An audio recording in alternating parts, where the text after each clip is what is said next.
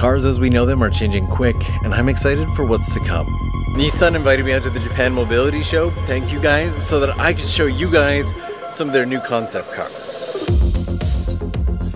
Over a decade ago, Nissan came out with the Leaf and is now charging ahead towards sustainable options. I had a first-hand look at two of their concept cars on stage. This one here is the Nissan Hyperpunk, and I might love it just a little bit too much. Let me give you a peek. Designed for creators and artists, it would even have AI biosensors in the headrest while having a design that really stands out. Check out the back seat.